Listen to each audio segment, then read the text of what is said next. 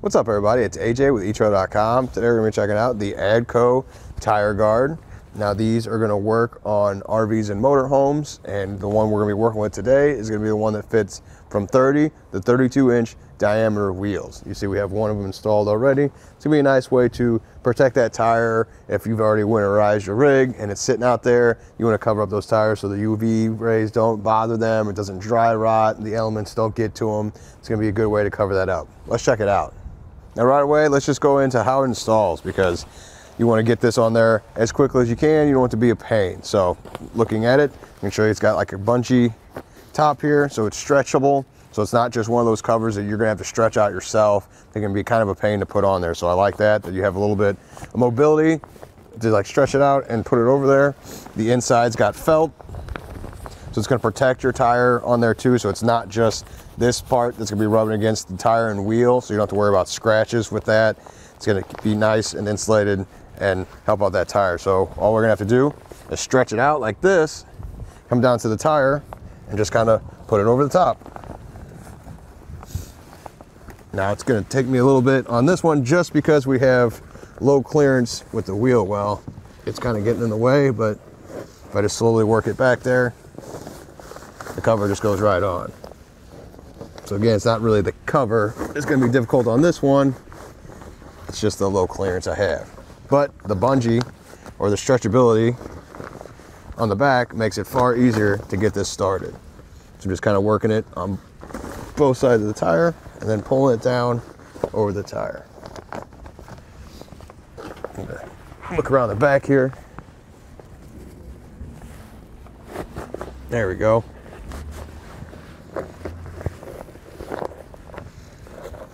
Another nice thing I want to point out while I'm here is I still got the tire chalked. So I didn't have to remove this to put the tire on, or the cover on the tire. So I like that. That's not going to be a dangerous thing to unchalk it and have to completely put the tire on here, because you want to be able to take these off pretty easily too, just in case you need to move it around. So I got that started. I'm going to go back on this side, get this adjusted. There we go. Now with it pulled down, you get this strap that has a hook and loop on it. So this is going to go around the back side of the tire and hook up to this side, if you can see over here. So I'm just going to put this around there. It's going to be on the bottom of the tire. Try and push it over there. Then I'll come back here and bring it across. There have been some comments on the site that the strap could be a little bit longer. We didn't have any problem on our front tire. It looks like it's still going to make contact on the back tire, albeit not fully covering the hook and loop. So it looks like 25% of it is going to make contact and hold it right there. Now I can come back here and just kind of try and pull it down a little bit, maybe get a little more out of it.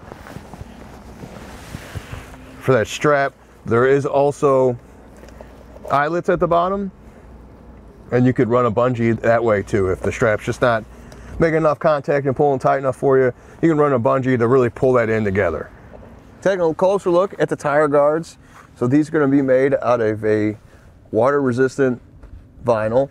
So if it rains or something, it's just going to run right off of there, and that's same with the snow. It's not going to stick to it as well.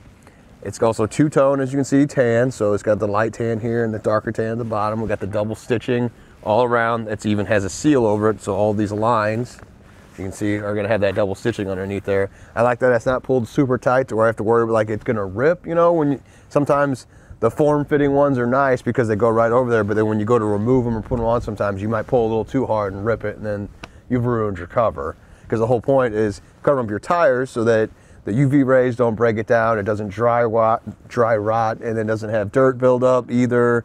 You don't want any of those issues, because tires in general are kind of expensive, and you don't have to buy those or even mess with putting a new one on. Why not protect it when it's not in use? So if you're leaving your rig out all winter and you don't want those tires breaking down, you don't have to deal with that when you go to open it up and bring it out for the first time the next spring. One thing to look at is your tire size. So you're going to get the tape measure out if you're not sure what size you have. I'm just going to go side to side to get the diameter of the tire. to know which cover I need to order, because they do have a bunch of different covers for a bunch of different sizes. I think it goes from 18 to 45. So looks like our tire here, if I go end to end, from there to there, is about 30 inches. So I know I need to get the one that's between 30 and 32 inches, and that's what I got. So that's why it fits so well. It's a little more baggy on this one. I imagine you'll get a little bit tighter the closer you get to 32. Overall, I ended up really liking these tire guards. The important things for me, they were easy to put on there, and they felt like they were durable. So with the double stitching and just messing with the material, didn't feel like they were gonna be so tight that they were just gonna rip if I pulled a little too hard on either direction. That can always be a pain. So those were addressed. I like the way that they fit on there. I like that I can leave the wheel chalk. It covers that up too, so it's not an issue to take that on or put that off, because you want to be able to easily take it off there when it's time to bust this out and clean it up and get ready to go back out for spring. But right now, as you can tell by the way I'm dressed, it's not spring, so we're just going to leave this like this for the winter, and I know that the tires should be just fine when it's time to take it back out. Well, I think that does it. Thanks for hanging out, and I hope this helped.